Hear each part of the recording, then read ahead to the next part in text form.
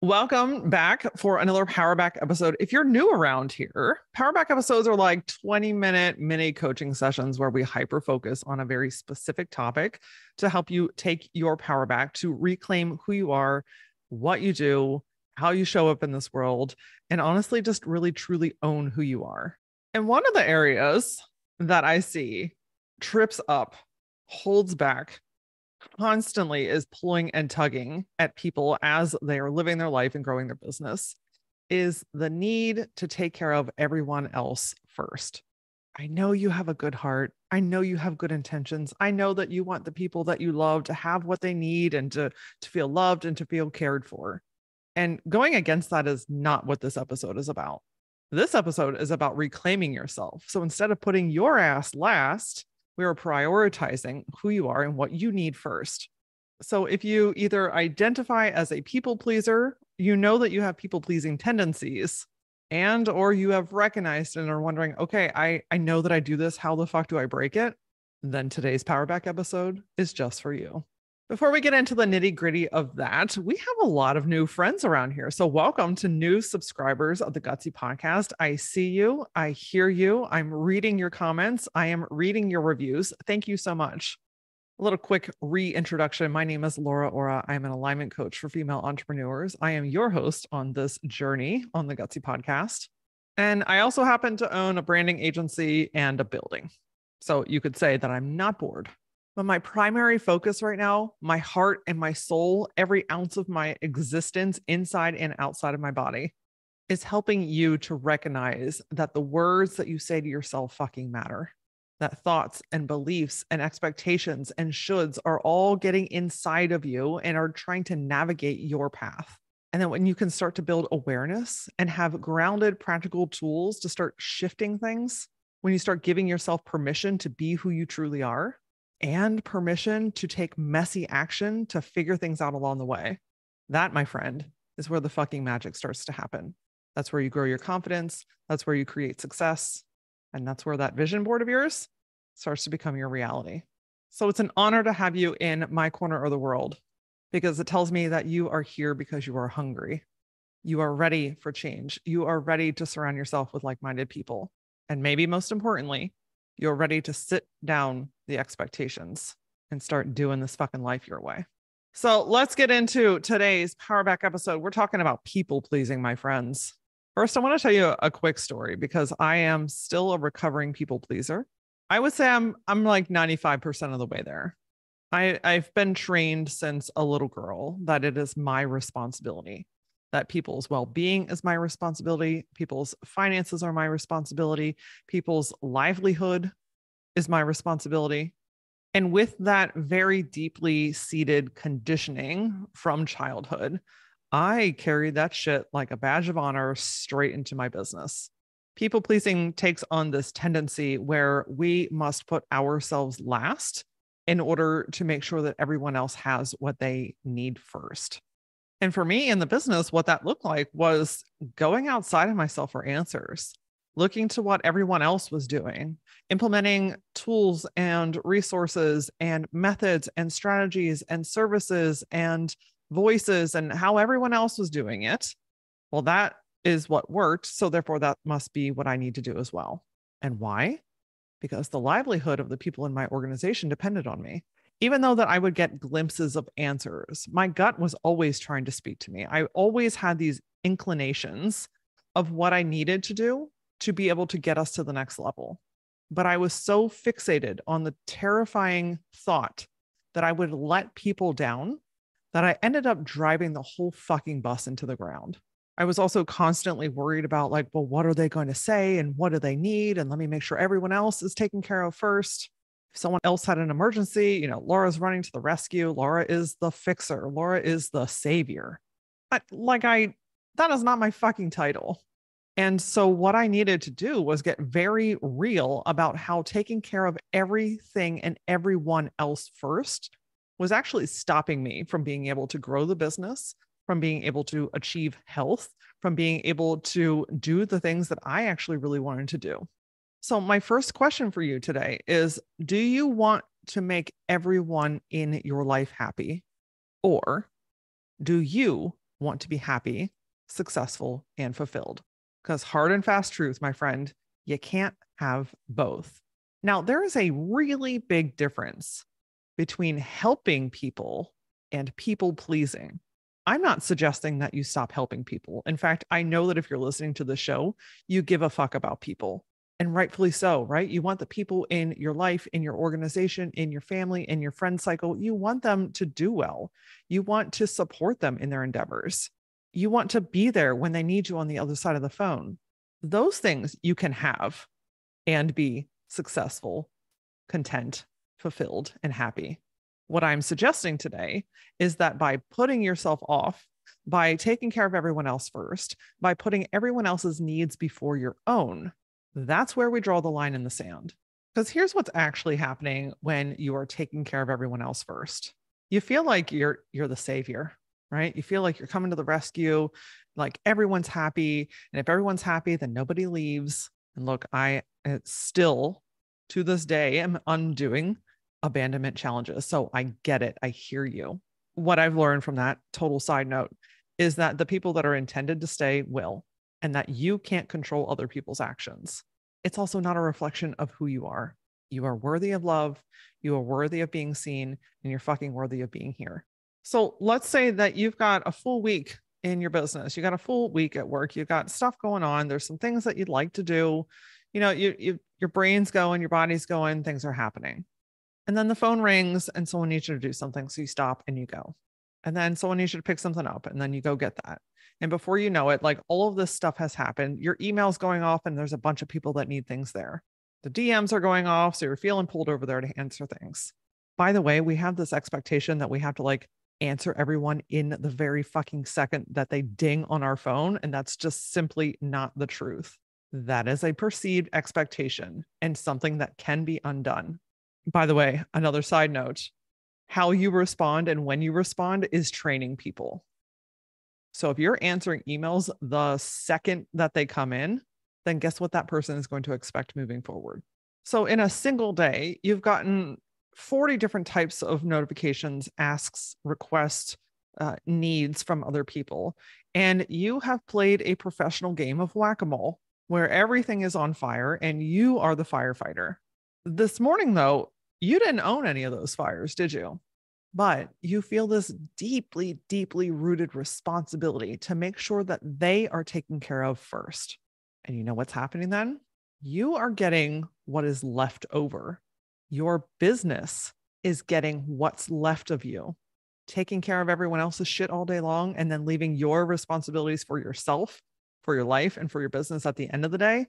How many times have you got there and you're like, oh, now I gotta do this thing. And the energy behind it, it's gnarly. It's tired. It's exhausted. And then guess where that energy is going? Straight into your damn business.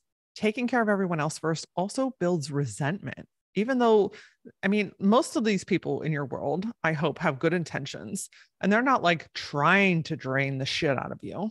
In fact, again, it's probably a little bit of conditioning because they know that you're going to jump when they say jump. So they're just putting out the ask. It ends up being our responsibility in how we respond. And notice how I said respond, not react. Because reacting is where you're saying yes too quickly. It's where you're making rash decisions. It's where you're dropping everything. So too long of this, you end up building resentment against people. And it's not even known to them. You're just like, I don't want to do this. I can't get to my shit. I don't want to, I don't have the time. That's because you made the decision. It also ends up with this emptiness and this lack of fulfillment because you just can't seem to get to your own shit. And that's not even just work shit, right? It's not even just business shit. It's also your life. It's your time away. It's your day off away from email. How many times have you gone on vacation? You're like, oh, I'll just check email once every morning. And then you get sucked into the fucking black hole. Taking care of everyone else also leaves no time or energy for figuring things out for you.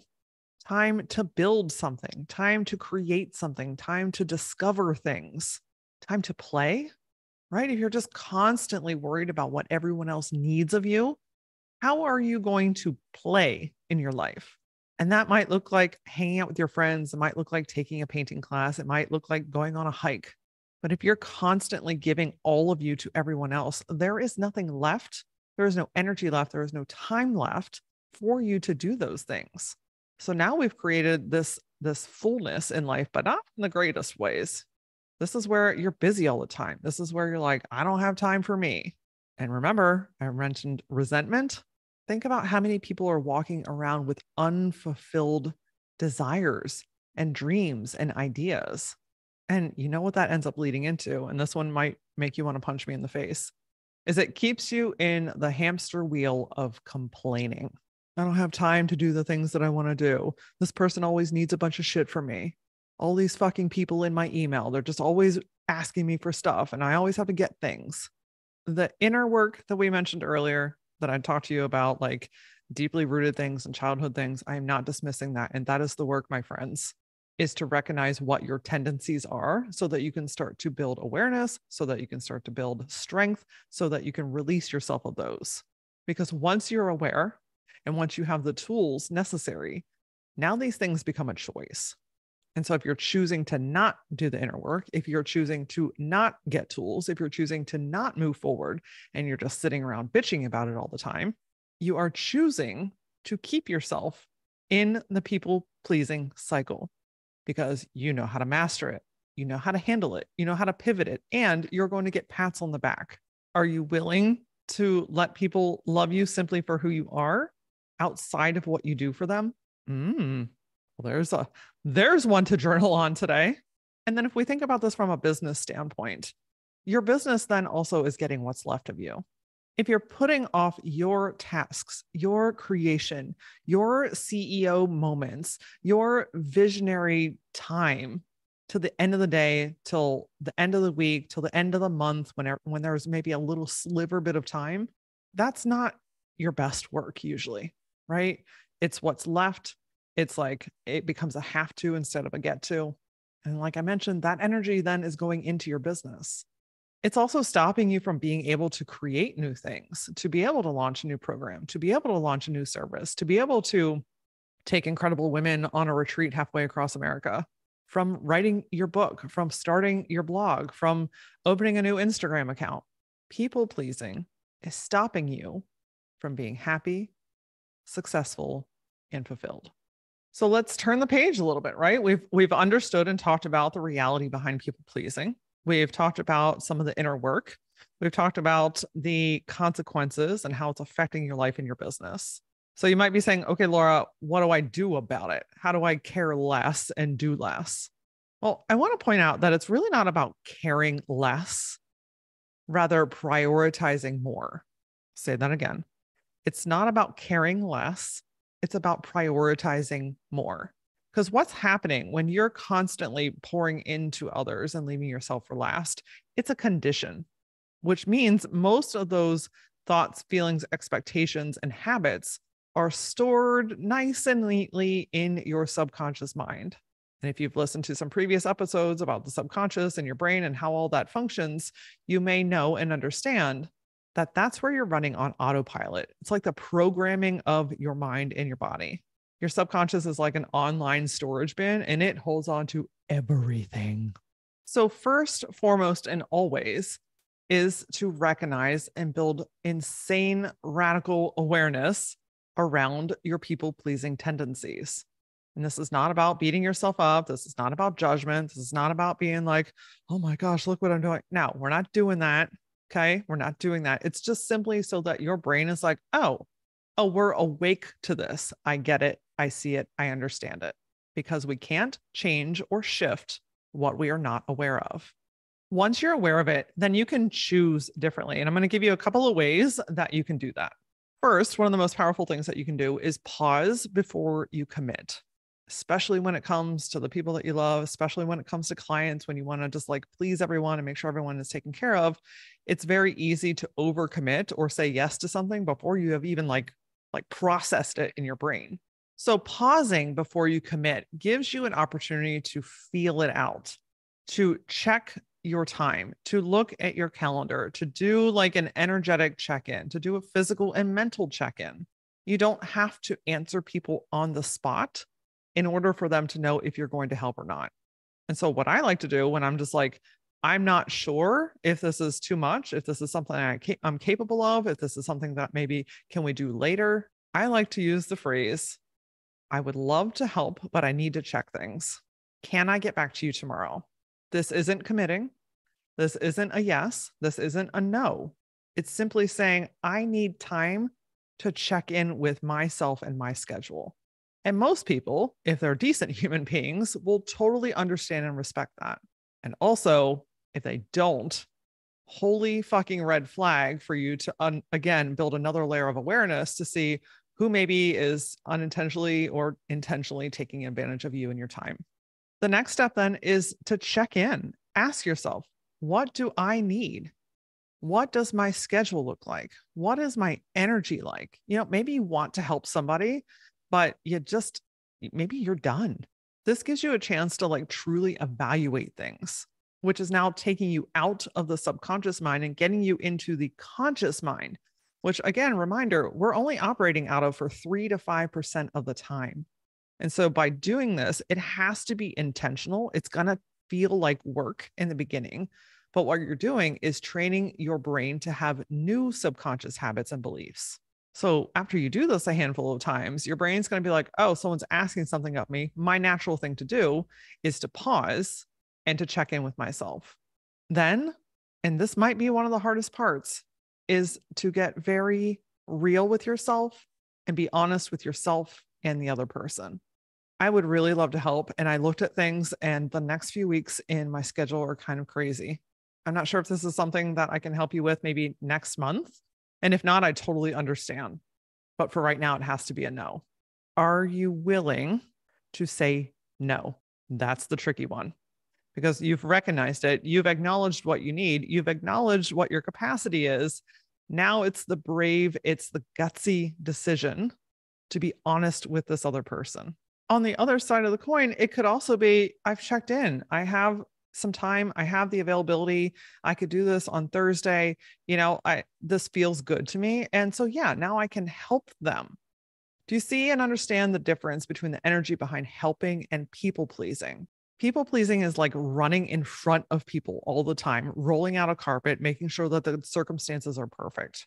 Helping is watching somebody on their journey, hearing them when they're asking for help, checking in with yourself and saying, yes, I'm ready and willing to lend a hand.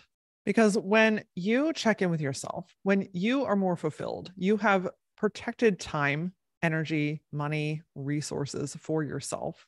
When you are putting your tasks and your needs first, that fills your tank in a whole different fucking way. And it gives you so much more power, so much more energy, and so much more willingness to be able to help people along their journey as well. It's really hard to help people when you're like bummed out and fucking tired. But when you're rested and you feel good, yeah, I want to help people.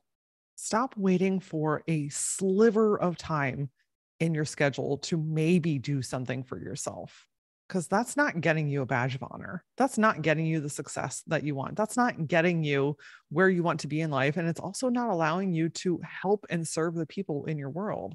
Give yourself permission to take care of yourself first, knowing that first, foremost, always, and most importantly, you're caring for yourself. You're caring for your body. You're caring for your mind. And that makes everything in your world a better place. And secondly, a great you allows you to be a great you for other people too. When you're fulfilled, when you're joyful, when you are on your success path, that radiates out of you. And it gives you so much more time and energy to be able to serve and help people in such a more meaningful and way of depth. So my challenge to you this week is to block in at least one intentional hour for yourself. Do something that you've been wanting to do, but haven't had time to do. That could be in your life. That could be in your business. That could be an activity. That could be sitting under the sun, drinking a cup of coffee. Hell, it could be wandering around Home Goods. The goal and the point here, though, is to do something for you. Not because somebody else needs you to, not because you're also going to run an errand while you're out there doing the thing. Solely, fully, and 100% for you. And I promise you, if you start to make this an intentional practice in your life and in your business, you're going to start seeing shifts that you cannot sit down, force, map out, or figure out. So come back and tell me what your activity was. Find me on TikTok or Instagram. I'm at that LauraAura. Send me a DM. I'd love to have conversations with you outside of the show. I'd love to hear what your activity was and how you felt during and after. Of course, next week, we're going to be back with another amazing episode. Tuesday, we're talking with Chelsea about your gut, like your physical gut, your energetic gut, healing yourself from the inside out. And as a gal that has had gut issues for the last 20 years, this episode spoke so truly to me. If you're loving the show and are finding nuggets of wisdom, I would so appreciate if you could leave a review on Apple Podcasts. And as always, until I see you next time, stay gutsy.